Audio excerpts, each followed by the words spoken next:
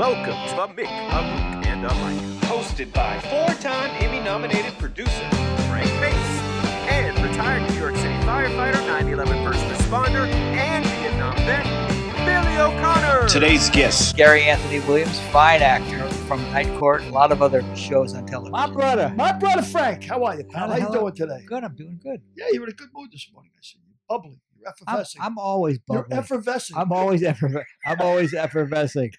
Our guest today, before we get into our discussion, is Gary Anthony Williams, fine actor, known from Night Court and a lot of other shows on television. We're speaking of shows. What are you looking forward to see in the new TV season? Do you know what's on? Do I know? You know what? I don't watch a lot of situational TV. Well, this will be a good section then. Just keep talking. I don't know what the hell I'm talking about. I'm like a senator. I don't know what I'm talking about. I must run for office. Yeah, I mean, I've been getting it. Did you see the Sopranos special on HBO? No. That's really good. Is it really good? what? It's really good. It's on HBO. Hey, Derek, how are you? Derek, my brother, how are you doing, pal? What? What? How you doing? Out of the black comes what? Wow. How you guys doing? We're doing fine. good, man. Yeah? Did you do your push-ups this morning? Push-ups. Push-ups. Every time I get the inclination to exercise, I lie down until it goes away. And that usually I happens? don't want to deal with this stuff. Yeah? Hey, listen, man, I'm feeling young. I was in New York. I went to like a reunion. Everybody got old. Oh, right. Yeah. Well, just back to the Sopranos situation. So it's good? It's good. It's really good. Really? It interviews David Chase, Okay. and he's the main focus of the interview. But they talk to all the cast members, and they talk about what a wild man David Chase was and how insufferable he could be. And Really? it's really well. It's a two-parter. I didn't think Chase. You wouldn't think Chase would be kind of a wild man. You know, like you wouldn't. Well, that's what he was. Complete wild man. Complete wild man. It's just that I'm doing everything his way. Well, that's not. You would have to be a bit egotistical, I guess, to be an executive producer in Hollywood. I mean, talk to me. Yeah, well, I've worked with a lot of people that are and a lot of people that aren't. And for the most part, the people that aren't are less successful. Yeah. Huh? I figure a show dies from the top down. Really? The show has to have a singular point of view. It has to have a Diane English point of view. It has to have a Chuck Lorre point of view.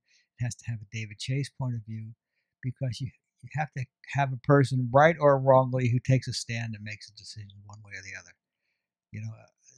My friend Howard Morris always used to say, a camel is a horse built by committee. And in television, that's really the case. So you need an autocrat to make it work, and a guy who's whatever an autocrat won't is. Be deterred. What's an autocrat? I mean, somebody who's going to make the singular decisions, and that's it. And he's not going to be swayed. He doesn't give a shit what you think, what this guy thinks. I mean, like Diane English, who will be a guest on a future podcast, always used to say, I always want to hear what my writers say. And if I disagree with him, we'll go with what I think. Yeah. So it's like Lincoln, with 9 people give him an opinion. Yeah. He says, I want the other side. It's unanimous. Yeah. So, yeah. Well, that's so David Chase interview is really special. Really good. And Derek, are you still watching The Sopranos, or have you watched? No, I finished. Did you finish? Yeah. what did you think of the ending? They talked about the ending. Were you disappointed? Yeah. I mean, it's hard to end any show, you know what I mean? Because technically, if you think about life itself, the endings in life are never the way you want them to be. So I can't imagine that a show ending would be something that you would want either. Billy, if you went on top of your wife, you would have. I like the way you're rephrasing these questions. I like the way you're rephrasing these questions. You get me on one. Yeah, you wouldn't be happy with it. It's funny how he said, he was like, if you went on top of your wife. He's doing me a lot. If you went out howling at the moon, go out in the saddle. Yeah, you wouldn't be unhappy, would you? Did Rockefeller go out like that? I don't know. I wasn't there. That's what Rockefeller. Supposedly, his wife's name was Happy. Right. That was his name, wife's name. Yeah, Happy Rockefeller. And Nelson went out in the saddle. That's how he went out. He went out happy. Yeah, Happy Rockefeller. And both of them were happy at the moment. until she pushed him off. Yeah, I guess that's the best way to go. Or you sleep, I guess, And would you be sleep. even better. Yeah. You know, I just don't want to listen. Nobody wants to suffer. That's all. Nobody wants to be sitting there dribbling, looking out the window. You know. Yeah. Well, we'll talk about that. We've talked about that before. Oh, so we've talked about that before. So let me ask you something about Chase. Has he done outside of The Sopranos? Oh, well, since then he's done whatever he wanted to do. Before then, he was just a writer, and a writer on Rockford Files, and worked for Stephen J. Cannell, and he had a lot of credits, but he thought that The Sopranos was his last chance. He just wanted to write movies, and if he didn't hit on The Sopranos, and The Sopranos, at the time he pitched it, there were only 4 networks.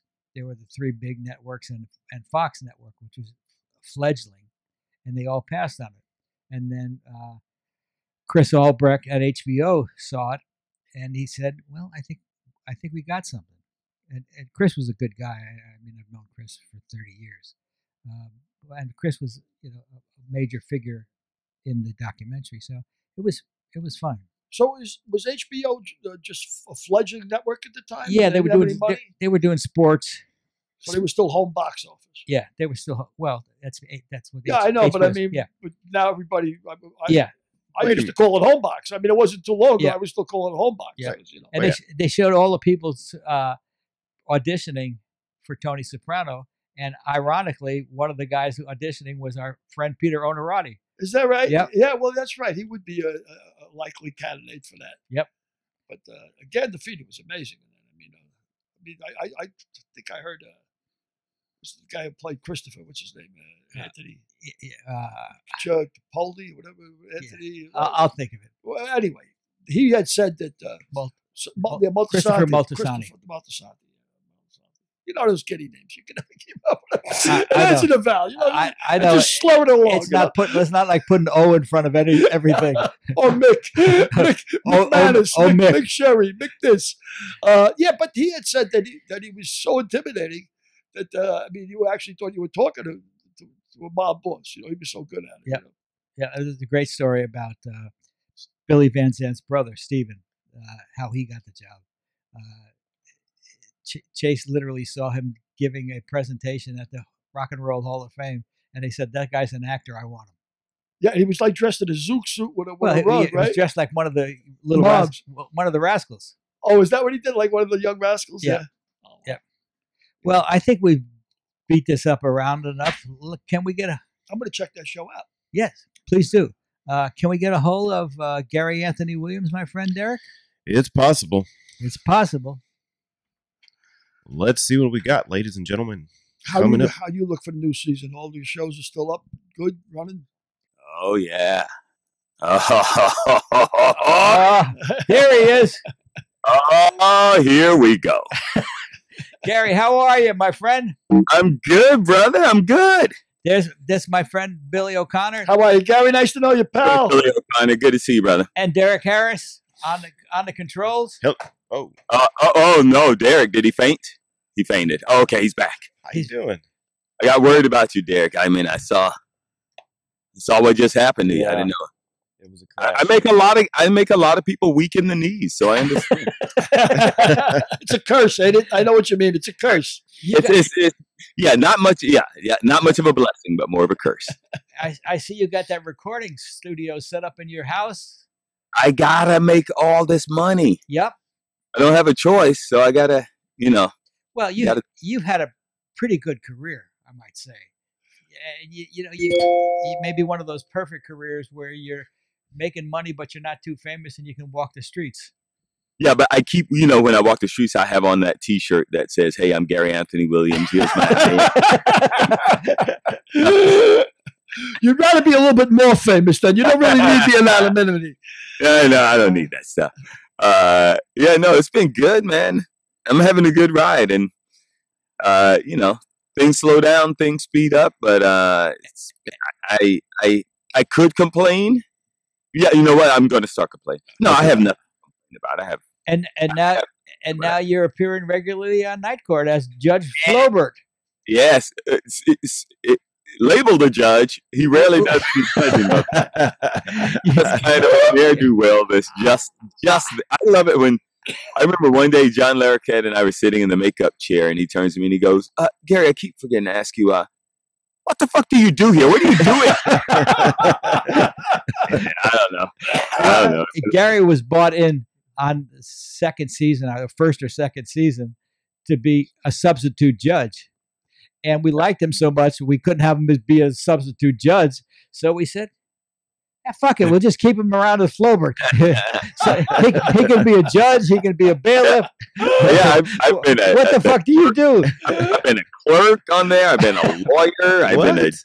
It's the same guy. I'm just like, yeah. Well, and he started the season in the first 2 episodes or something, because we added Wendy Malick to the cast, but Wendy Malick had another job, so we couldn't get her till the episode 3. So we said, just keep Flaubert as the judge. So Flaubert was the judge as well. Right spot at the right time, man. That's it. Yeah, major mark. Well, that's literally my life right there. And he does funny. Boy, is he fucking funny. Him and his scenes with John Larroquette, killer. I mean, I saw that we had an episode last week where there was a scene with him, John, and Lakrita, who's been a guest. Yeah. And it was like the World Series of comedy. I mean, it was so freaking fun. And Larroquette and I started together on. We were both on Boston Legal at the same time. So I've known that dude for a while now. Did he recognize you? Yeah. Oh, yeah. Absolutely. Because you lost, 100 pounds or so? I lost about anywhere between 160 and 180. What? Anywhere between 160 and 180? You lost Billy. Shit, I lost you, man. You lost your wallet. I am rich. I have very heavy money. How did Boston Legal come about? Boston Legal came about it was crazy. I had never seen the show in my life. And I was out here in LA and I was working a lot. And I'm from Georgia. So I was like, I'm tired. I want to go home for a week to Georgia, see my family. And my agent called and went, "Hey, Boston Legal wants you on an episode." And I was like, "No, it's just a single episode, but it's a really good show." And I was like, "No, I just want to go home." And then I told my buddy about it, my buddy Scott Ward, and he goes, "Gary, that's a really good show." And at that time, you couldn't really go on the internet and look at an episode of anything. Right. Like, it just wasn't possible. And he's like, I promise you it's a good show. So I go to do the first show. As Clarence or Clarice or both? I came in as the female, Clarice. And but when I went to the very first day, they were like, "You're just going to be a dude. You're just going to look like a guy, but you're wearing a dress." But then as I'm sitting in the makeup chair the day of the first taping, they were like, "No, you know what? We're gonna make you look a little nicer. We're gonna get some nicer clothes for you. We're gonna do your makeup a little bit more." Till it was just full blown up beauty makeup on me. And after that first week, the hair guy goes, "Hey, I was only there for one episode," and the hair guy goes, "You're gonna be a regular on this show." And I was like, "What are you talking about?" He goes, "I see how things work here. You'll be a regular. Watch."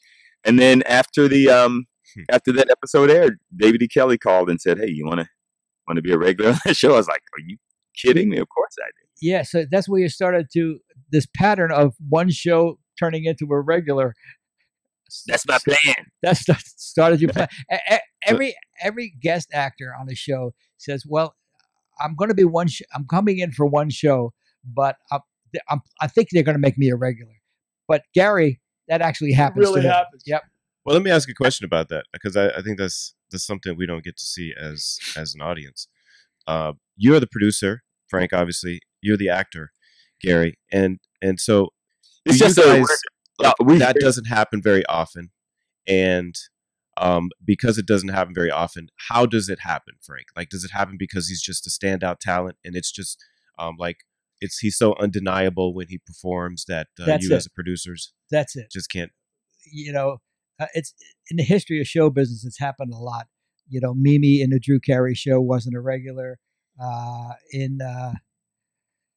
the hell's the name of the show? There's a few cases where, I don't think Fonzie was a regular. He made himself a regular. What's the name of that show? I want to the whiny voice kid in Family Matters.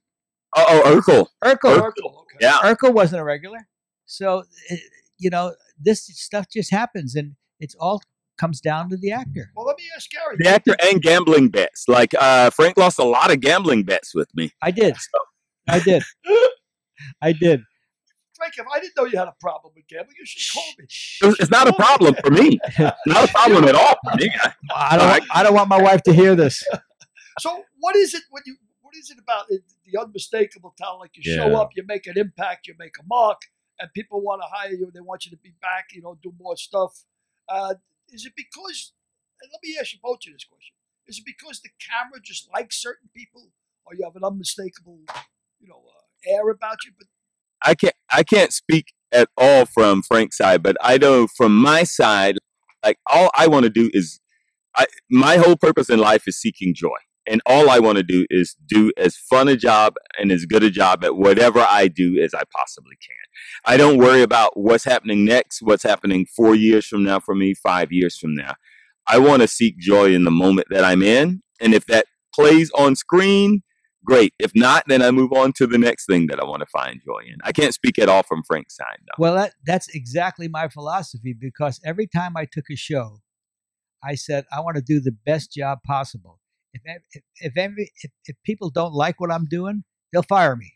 If people like what I'm doing, they'll rehire me.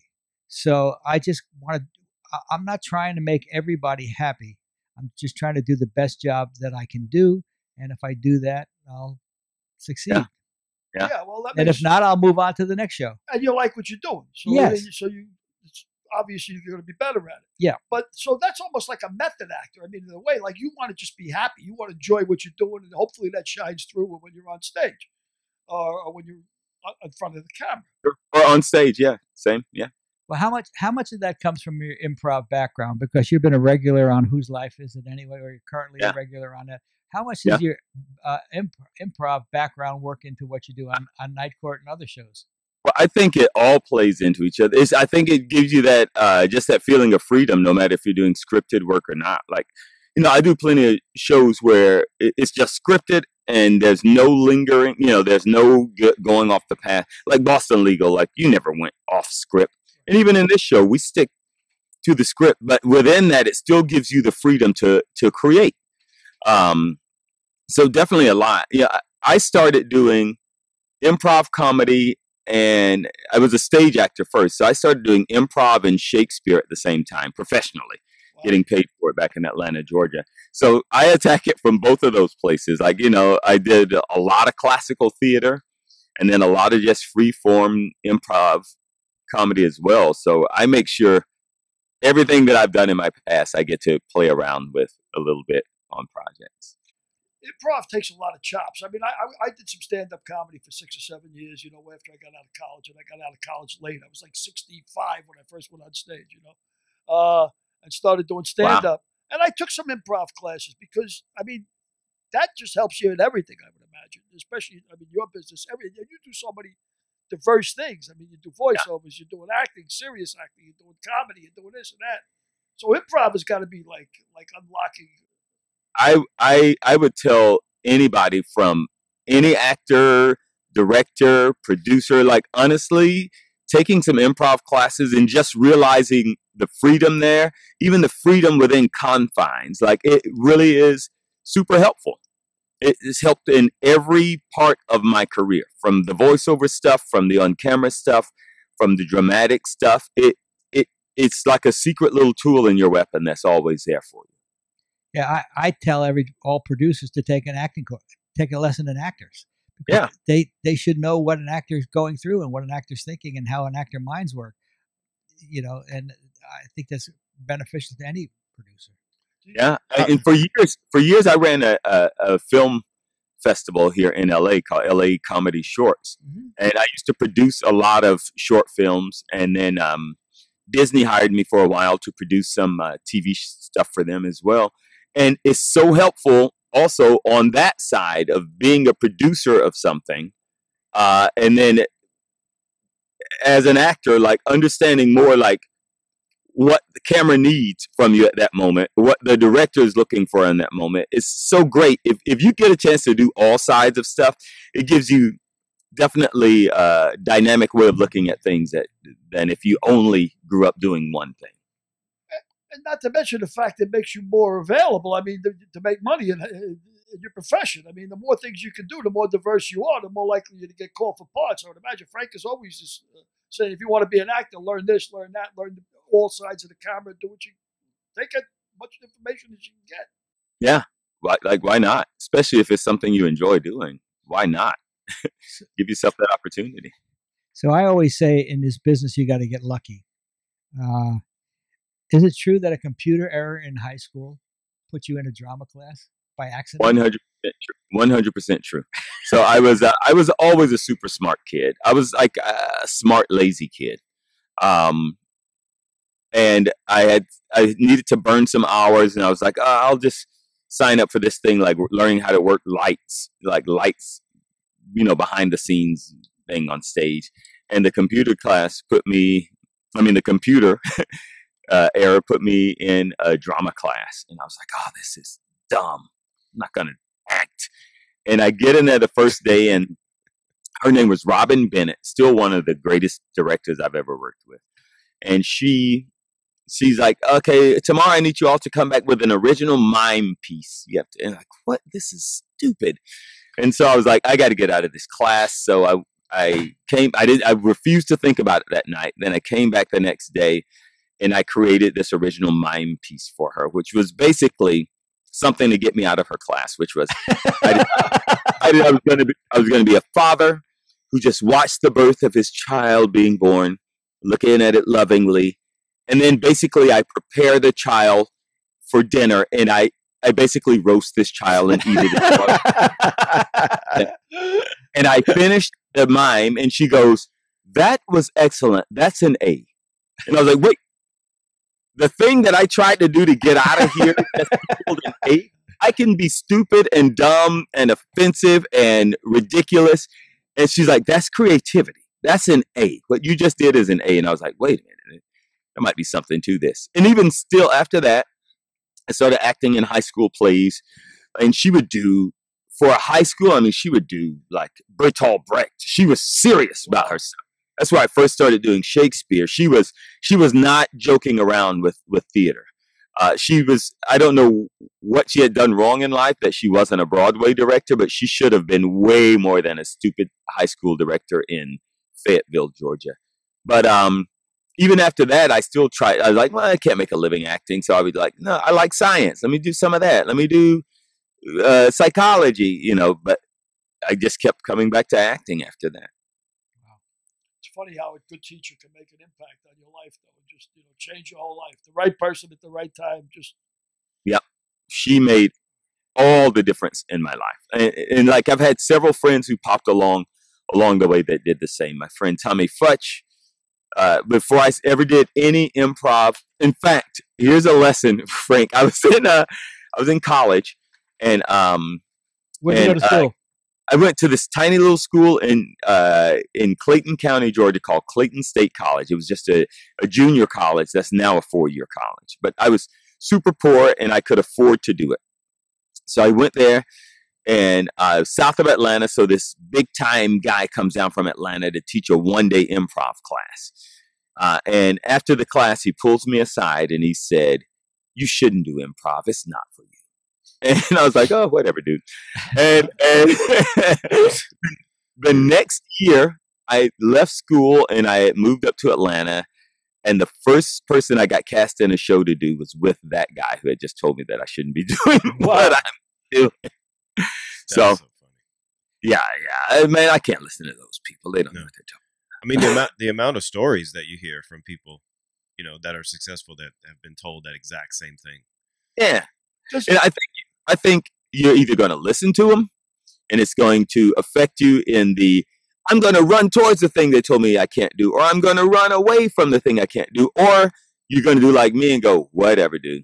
Well, nothing you said makes any impact on my life at all. Yeah, and again, many times the person making the evaluation doesn't have the ability to make the evaluation because they never succeeded beyond a certain level, and you're aspiring to do way beyond the level that person is doing. Yeah, I don't think most people can honestly tell people what they are capable of. Like that's not a gift that most people have. You do not know what someone's capable. I would think in your business it's always going to be a crapshoot. I mean, some people know. I mean, look at the Fred Astaire's famous screen test. The first screen test Fred Astaire had, they said can't sing, can dance a little. Yeah. You know, I mean, I'm actually, it's would you say, both of you, it's an exception to the rule that you can look at somebody on stage and say, well, that guy's got it, he's going, or is that an everyday occurrence? On stage you can, but I'm thinking of your background. What made you say, as a firefighter, I want to run into a burning building to save lives? I mean, I can tell you right now, I couldn't do that. No. So, would you call that heroics, Billy? I call it peer pressure. And that's a true story. I mean, when you're in a job, you know, you're going, it's almost like being in combat. Not that I experienced a lot of combat, but Vietnam, it's similar in that you're going because you're not fighting for your flag. You're not fighting for your country. At that moment, you're fighting for the guy next to you. And it's the same thing in a fire. If you're in a fire, you know, if the other guy's going down that hallway and he's going to go down 20 feet more than you're really comfortable of going, you're going down that hallway with him. Because you're eating with these guys, you're sleeping with these guys. You wouldn't go back to the firehouse and say, hey, what happened to you? You know, like that ain't happening. So there's a lot of peer pressure, you know what I mean? But I've never heard that described that way, man. That's amazing. Well, that's definitely true. I mean, there's no doubt about it. I mean, I tell you, I want to get back to you. I want to ask you a question about, I noticed, a lot of things I want to ask you, but one of the things when you were in The Factory with John Cusack, right? Oh, yeah. And then you made another movie with Cusack, Midnight in the Garden of Good and Evil. Yeah. Let me ask you, how does that work, both of you? Is it like because you worked with a certain guy and you had a good relationship with him, obviously he'd rather work with somebody that he likes than somebody he doesn't work? Or is it going through the producer? Or does it help you that the lead actor likes you or whatever? You know, I mean, I look at movies like John Wayne always made. He always had Ward Bond and Big Boy Williams working because they got along good. And, you know, John Ford did a lot of things. Is that the same way with today in today's business?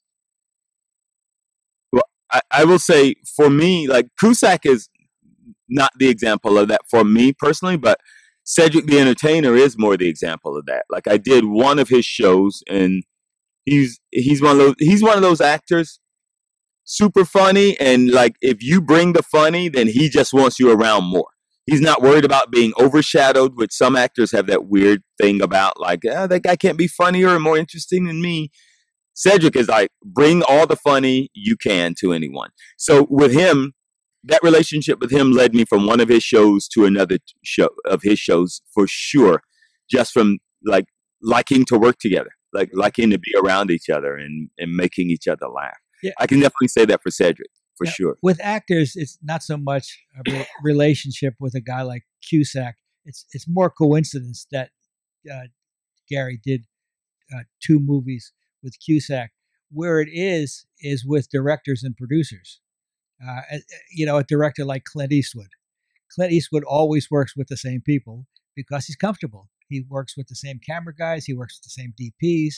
He's comfortable with them. They speak his language, and he knows he can depend on them. He's got certain actors that are in all of his movies because he's comfortable with them. So, yeah. Well, I would like that's definitely a good camp, like that Cusack camp, and like on TV, like the on the improv side of TV, the guys from Reno 911, they're very much like that. Like They will hire someone, they get used to you, they know the language, and then you end up doing whatever project they have coming down the pike because, that like you just said, it's a shorthand at that point, and they can trust you, and you can trust them. James Earl Jones recently passed away. Yeah. Were you intimidated by having to replace him as the voice of Mufasa the lion? No. You know what? I was. So here's how that happened. So there used to be a kids show called Special Agent Oso, and it was this little bear by Sean Astin, was the character, and his boss was this watch named Mr. Dose, and I did a James Earl Jones type voice for it. Hello, Special Agent Oso. It's Mr. Dose here. So that producer, going with what we just talked about, his name is Ford Riley. He created that show. And years after that, he said, hey, I'm doing this new Lion King for TV. It's called The Lion Guard. And I just need to do a sizzle so they can see what it's going to look like. Will you do a James Earl Jones voice for it? Of course I will. I'll do anything for you, Ford. So I did the sizzle. They liked it. James liked it. So James did then the first episode of the Lion Guard TV show. And after that, he turned it over to me. He only wanted to do the pilot. And then after that, he had heard my voice in that. And Ford had heard it and Disney had heard it. And so they all gave me the okay to do the rest of the episodes. But what I would do every time, because nobody is James Earl Jones, but every time before I did an episode, I would have them play me some of James's voice, because I don't want to try to be exactly him, but I definitely want to put it in that emotional place where he was and the depth where he was with it. So it was definitely, it was more an honor than a fear, because I know he had already like okayed that, and everyone else had. But no, that's like, to be Mufasa, the only other Mufasa along with James Earl Jones, come on, that's career stuff. You know what I mean? That's like, wow.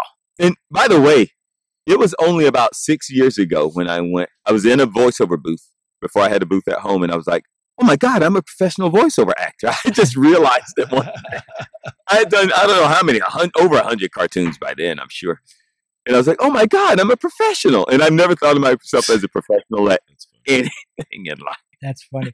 Hey, I saw James Earl Jones on an episode of Sesame Street when all he did was announce the alphabet. Wow. So can you do a little bit of James Earl Jones doing the alphabet, Gary? I can't. I can. I usually like to hear his voice right before I do it, but I can at least go into a bit of it. A. A is for Africa, Simba. That's where you belong. B. B is for the baboons of Africa, Simba, where everything the light touches is their kingdom. C. I can't think of anything that begins. That's improv. That's great.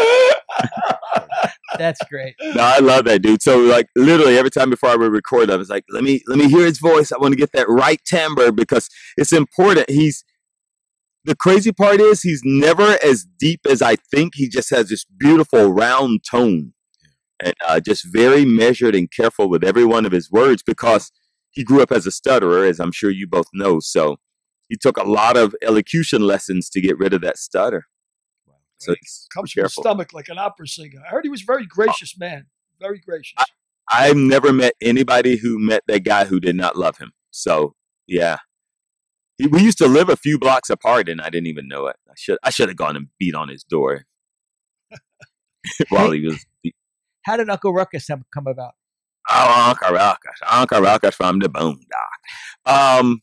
I was a fan of the Boondocks comic strips in the newspaper. Like I still read comics every week. I love comics. And then I bought all of the books of the Boondocks written by Aaron Magruder. I had every single big collection that he had ever written. And then my agent called and said, hey, they're doing this cartoon called the Boondocks. I was like, that's my favorite comic strip. And she said, well, they're auditioning for it. And I said, I want to audition for every male character on there. The granddad, the two brothers, the neighbor, every male character. So I go in and I'm auditioning, and the creator, Aaron Magruder, is at the back of the room. And they're like, well, there's this new character that's not in the comic strips yet. We want you to audition for him too. Because the other stuff I auditioned with, they were like, okay, cool. And then they showed me a picture of the new character, and they described him. He's like this big, heavy dude, self-loathing. He hates all black people. He's black himself, claims he's not black, has every job in the county, and just praises white people. No matter how horrible they are to him, he just praises them. And I go, in my mind, I was like, oh man, I knew these people growing up. I grew up in the South. My dad had these friends who would come by on Sundays, wondering why he didn't drink anymore, you know. And I was like, I know that attitude. I see that picture of him. I know where his voice is. So it came from a mixture of my dad's friends who would hang around, who for some reason some of them didn't seem to like other black people, and just that picture of him. So when I saw him just moving around all late and slow and praising the white man for all the beauty they have done to this world. Oh, thank you, white man, for building the pyramid. And let me tell you, in fact, as soon as I leave you guys, I'm driving down the Riverside and do a bunch of signings right now at this comic book store. That character, I think I started that character 20 years ago. They tried to bring it back a few years ago, and one of the other leads died, John Witherspoon. But I have never seen anything like it. Won't go away. And now that from 9 years old up to 70-something, the fan base in that character is like nothing I have seen. I thought it would be dead and gone by now, and it is by far the most popular cartoon character that I've ever did. And now, because of YouTube and TikTok and Instagram, it's literally bigger than it was 20 years ago when we created that. That's crazy. Are you allowed to do stuff on TikTok in the? Okay, wow, great question, brother. So I was doing a bunch of Uncle Ruckus songs. I love making up songs, okay. And on the show, I started making up songs on the Boondocks, and I started making them up because one day Bryan Cranston and I, when I was on Malcolm in the Middle, we were just sitting around talking. He goes, "Hey, you ever notice how much I hum and sing little ditties on the show?" It's like, yeah. He's like, "That's because every time I create a song on the show, I get paid by ASCAP, the music union." He goes, yeah. So if you're ever on a show, try to hum, try to sing. The very first episode I did of the Boondocks, I made up a song called "Don't Trust Them New N-Words Over There." I made it up. I improvised the whole thing. Then they put music to it. So I just started singing all these songs on the Boondocks. Anytime I sang a little ditty, and now I get paid. I still get paid every single month from ASCAP. So last year or so, I started doing TikTok with Uncle Ruckus, and I would make up all these songs. And then my phone rang, and it was Aaron Magruder. And I was like, I told my girlfriend, this is it. He's going to tell me to cease and desist. So I pick it up. "Hey, man, how's it going?" "Good, good. How's your son?" "Great, great." "Yeah. Hey, the stuff you've been doing on TikTok?" Yeah. He's like, "Oh, make sure when you do that, make sure you tag me." Like, all he wanted was to tag him and to tag his merchandise company, the Boondocks Bootleg. He's like, that's all he wanted. He's like, yeah, keep doing it, man. That's great. So he because he also hired me once to write a bunch of songs for the Boondocks as Uncle Ruckus. The ones I didn't improvise, he paid me to write. The company did, rather. And so he totally trusts that I have the voice of that character and that I don't screw it up. Oh, that's brilliant. So he has never, ever once said cease and desist. All he's ever said is do more. And he's always trying to create new products around that character. I got a question for Derek. Growing up in Mississippi, did you know a bunch of Uncle Ruckuses? It was... I was holding myself back from actually, subscribing to having known people like that as well. So yeah, it's rough, man. It's unreal. Like, like there's regular folks, and then there's those guys walking around. And I was like, but my dad was like me, like he's not going to discredit somebody for being a friend because they're an idiot. He's like, okay, my idiot friend. So he had a couple of those around. Some of them were very Ruckus voice, but one guy, his name was Mr. Candy Walker. And Candy Walker would come around every Sunday and sit with us for a couple of minutes, but he was always espousing how great the white man was and just telling us how to be friends with him. It was the weirdest thing. Like, if you shake hands with the white man, you shall become friends. What are you doing, dude? Get out of here.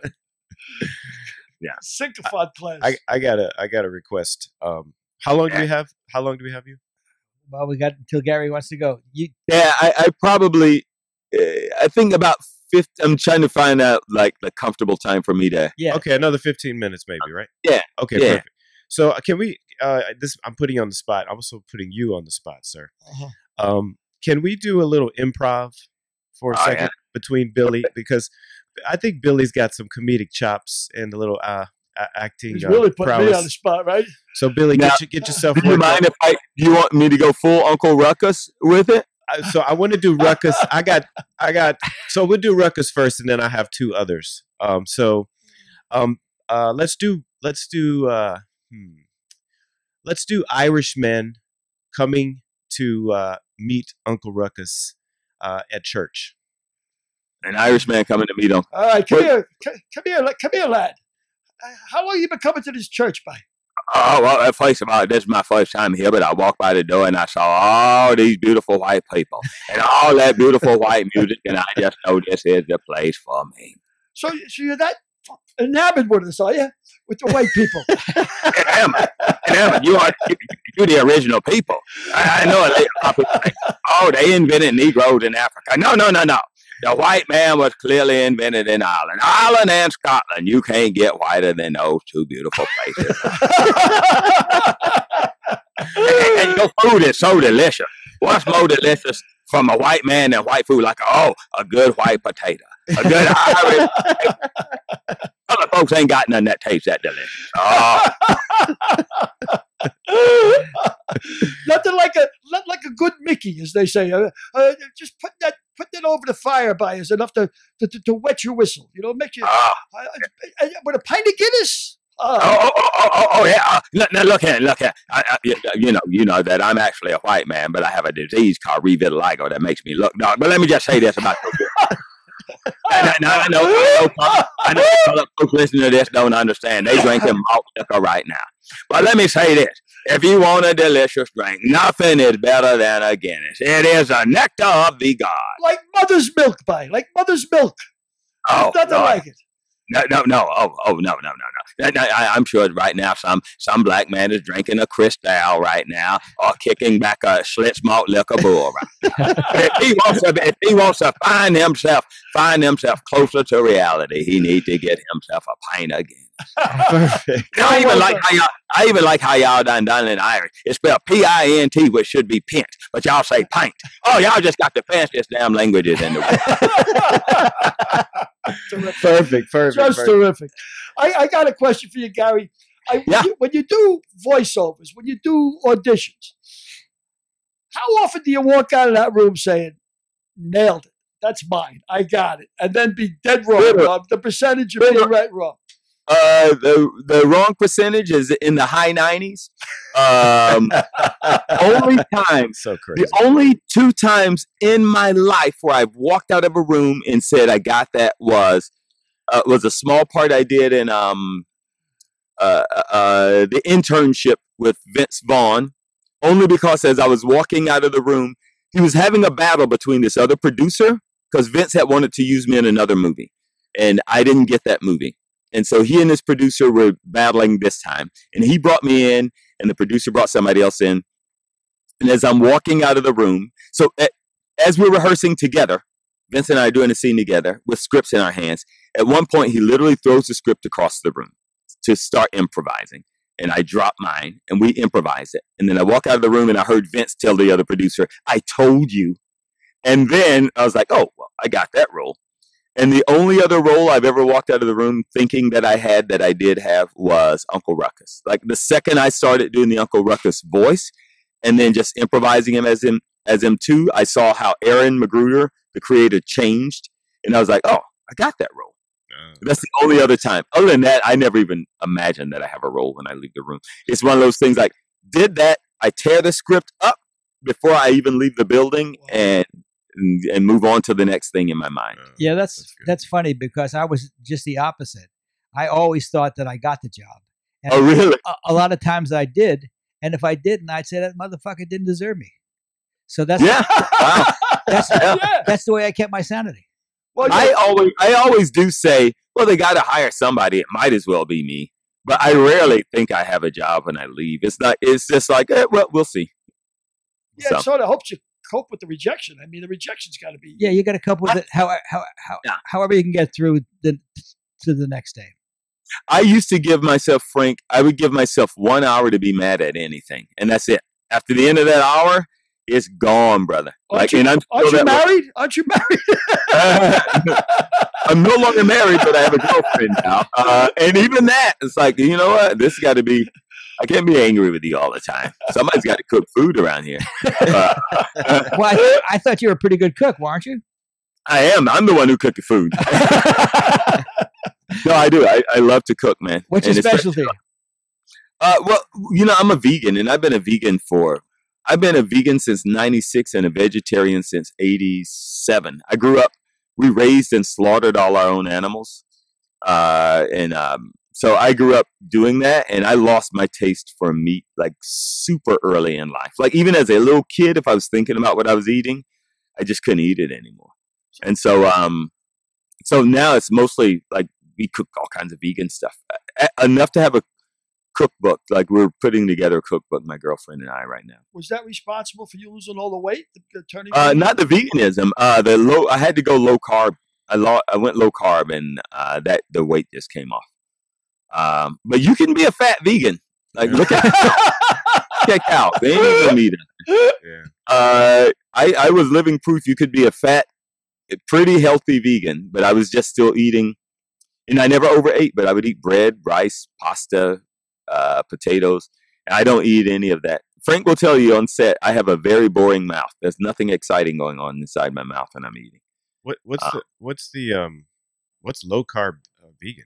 I'm curious about what's the diet for that. Let me see what did I have last night. Actually, I did have a pasta made from peas last night. I rarely do that, but it's vegetables, man. Like when I first started, anything I would have gotten at a Chinese restaurant, I still got the exact same thing, but with no rice. Okay. So it's more what I take out, which is no bread, no rice, no pasta, no white potatoes. Have you talked to Wendy Malick about this? Because I think she's a pescatarian. Yeah, see, she looks like she is. Like Wendy doesn't weigh. I think she has an absence of weight on her. She looks like what people would have thought a vegan looked like when I was 370 or 380 pounds and a vegan. She looks like that. She looks the right way. I was a vegan and people never would have known it. And it was literally the second I took carbs out of my diet, like 2 days later, I was like, oh, I'm not tired in the middle of the day. Yeah. That's before I even started losing weight. But the carbs were slowing me down, and I had no idea. If someone had come to me and said, you'll lose 160 or 170 pounds if you're not eating pasta. It's like, what are you talking about? I don't overeat. And I never did, still don't. But that was just holding it onto my body, man. It was the carbs. I don't know. The carbs are no joke. Carbs and the sugar, right? You gotta knock off all the sweets Exactly. too, right? I don't add sugar to anything. I went out with a ballet dancer, and she was the kind of girl. Are you bragging right now? No. She totally is. She was an old ballet dancer. She was a geriatric ballet dancer. Who haven't you gone out with? She could wink at you, and she looked like a needle. I mean, that's how skinny she was. Oh, wow. I mean, and her big thing was she never ate anything cooked, raw. She says, eat raw and you'll melt. I mean, that was her philosophy. You will also poop all day long. I tried raw years ago. I tried raw when I was like 20 years old, and all I did was poop. Like I didn't have time to do anything. I had a calendar of time to poop. My girlfriend is the opposite. She can eat. I go get her bagel every day from Hank's Bagels, which is just delicious bagels, apparently, according to anybody who can eat them. I get her a bagel every day. She can eat as many carbs as she wants, and she is just a Pilates body thin. But, some of us are designed that way, man. Yeah. I can't speak for all your old ballet girlfriends. Not all. It was like, Did you date a ballet troupe? Was that your thing? No, just this one girl. She was like 60 when I met her. I mean, it wasn't like she was still doing ballet. Wait, how old were you? 70. No. 70? When I met her, yeah. 7 years ago. Oh. How long am I married? Wait a second. Yeah, 8 years ago. Think 9 years ago. Yeah. Sorry. 10 years ago. Let me go. It was 2 decades ago at least. I ain't going down that road. Use your math right. Your math right. I'm gonna start doing the Roman numerals. It was double X ago. Double X ago. Well, Gary, we're going to wrap up because I know you got to run. Derek, do you have any last questions for Gary? I think they're going to take too long. So next time, I'm happy to come back and chill with you guys because and I know you know this, Frank. Like when you start talking about firefighting, there is nothing in my life that I could ever do that's more interesting than people who can do the things I can't do. Oh, so like, that to me is like I want to talk for a freaking hour about that. Well, I'll fill you in on Billy's background. He was a Vietnam veteran, a retired New York City Fire Department, a 9/11 first responder, a bartender. What else? I did a little bit of everything. Bar owner, worked on bar owner, rigs for a while. Bookie. A bookie. Was a bookie? Yeah, it was a bookie for so 7-8 years. We'll come back and we'll talk about Billy. Did you say alcoholic? Oh yeah, alcoholic, drug addict. Yeah. And you don't get paid. That doesn't pay well though, does it? No. And at the age of 60, he went back to college and got his degree in journalism from the University of Florida. Oh my God! And then you said you started doing stand up. I started doing stand up in college. Started writing in college. It was it's been a good run, you know. Wow. So far, now I'm sailing, playing a lot of golf. Life is good. You need to sit your ass down somewhere. You need to sit down. Yeah, you're doing too much. Doing too much. Do too much. Yeah. Well, that's amazing. Wow. Well, we can never get enough of you, Gary, and thanks for joining the show. Great meeting you, man. And it was a joy working with these two beautiful white folks. And I am sorry you have to work with me. Have a safe trip to Riverside. Billy, be well. I don't know who's ever said that in their lives, but I will. Thank you, guys. This seriously was fun. Honestly, if you ever want to just get on and screw around some more, dude, that's great. Great. Nice meeting you, Gary. Take care of yourself, pal. Thanks, all the Gary. best. Pleasure. Appreciate it. Ciao. Great guy. Good guy. Funny guy. Yeah, very, very funny. The guy does. You can see the improv in him. He can just take off. You know. Yep. It's a real talent. They tell you at these improv classes, they say, you know, like you say something to me in improv, and then it gets thrown in my court, and you say yes and. That's the two words, yes and, right? Then you go from there and throw it back in the other guy's court. You guys did really good. Well, he carried it. All I did was go. You know, you started it with the accent, so that was a good. He carried it. Yeah, great guy, man. Very nice guy. Good guess, Frank. Way to go. Thank you. You did it again. Hey, Billy. How many more friends you think he's got left in his closet? Quite a lot. I mean, he's been pulling them from all. Yeah, he's been pulling. I'm recycling some. All corners of the earth. You know, Armour's got a new book coming out. He'll be another guest. Billy Van Zant's got another book coming out. He wrote another book too. He'll be a guest. We do need another shot at Billy Van Zant, actually. Wow, this will be the third. Yeah, I know, but the first was great. Really count. Yeah, so yeah, exactly. It was good, but we had technical challenges. Issues. So we need one more shot. We'll get loose for that one. Yeah, Billy's writing another book. I saw that. He's got it coming out. Yeah. Billy, I got a question. If you were to play, if you knew a producer, and he came to you and he said, "Billy, I have the part for you, the part that's going to change your life." What part would you say that would be? Hamana. Probably some kind of sex stallion, I would imagine. Sex stallion. 76-year-old sex stallion, you know. Okay, yeah. I don't know. That's come on, take a shot at it. Come on. Let's see. What would I guess I'd play a guy dragged up in night court, a bronze bookie or a fucking derelict or the lead bum on the street, or the lead character in Combustible. The lead character in Combustible, exactly. Yeah, that would be a hell of a part. Exactly. I mean, it's the part, sir. The part. Yeah, meaning it's not a stretch. Well, it would be a little stretch for me at this age to be crawling into the buildings. No, we get a younger actor to do that, and we'll just have you sitting in a wheelchair with a blanket telling the story. Brad Pitt's 60 years old. He's a younger actor. I got a ball spot. Older than Brad Pitt. So's that line now. We've had that line so many times. What are you going to do? Who would play you in a movie? I don't know any young actors. Who do I know? Billy, come on. Give us a shot here. Who do I Come on. know? What happened? Well, with the beak, maybe Adrian Brody. I got the same beak, you know. It wouldn't be bad. Yeah. I got who's well, of course, the ideal guy for me would be Cillian Murphy. I'm a big fan of Cillian Murphy there because you he's go. Cork boy. You know? Actually, that's Cork perfect. Lang. See? Yeah. There you go. The movie's cast. There we go. Now we got to get this. Now I just got to get Cillian on board. He can get anything made, that guy. Boy, that's He's for a sure. hot item, you know. That's for sure. It took a while, though, for him. Well, I think Peaky Blinders really launched him. I mean, they really. I mean, if you think about it, I mean, he's been working for a long time, but in terms of like he's sort of like a superstar now. From an Irish viewpoint, from a guy from the same place that he is, from Cork, he made a movie called The Wind That Shook the Barley. That was one of his first. It was about the revolution, the IRA. About how. Love the title. Yeah, The Wind That Shook the Barley, and his accent is so old Cork. It's not the accent he really has of Cork, but it's the accent that Cork before the internet, before television, you know, before the internet. Yeah, unspoiled Cork accent, you know, raw Cork accent, and he does it. And I was listening to it, and I said, "Man, this guy sounds like my father."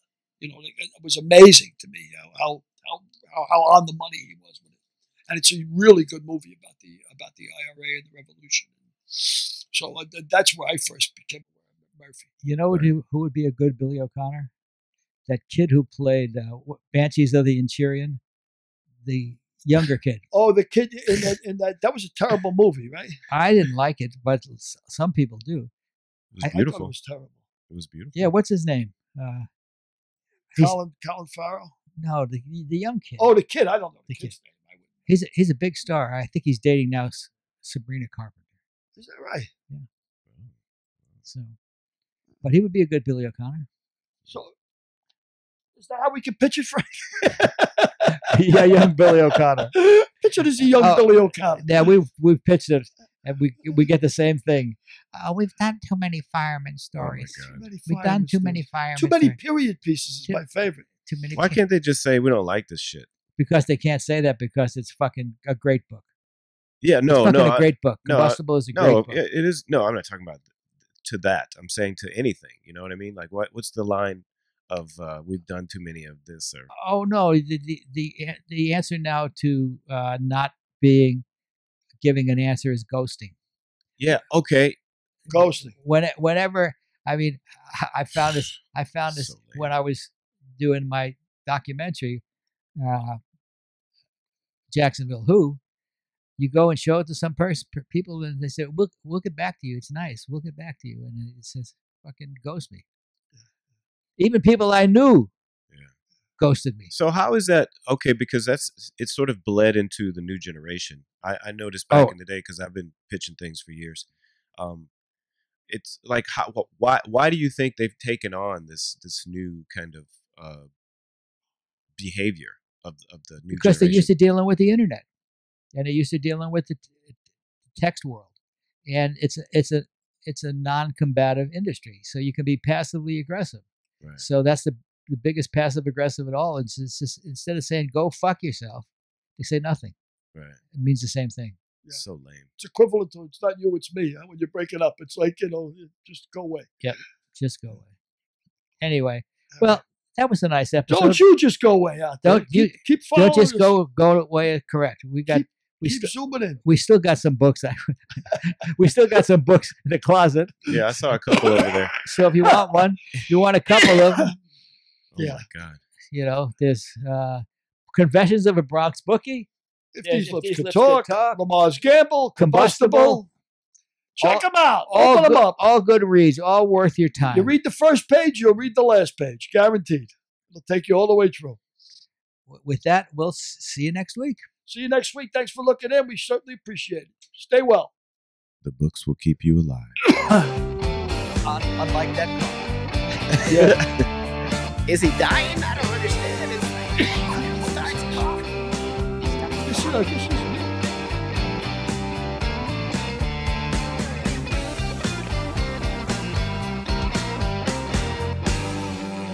We'll see you next week.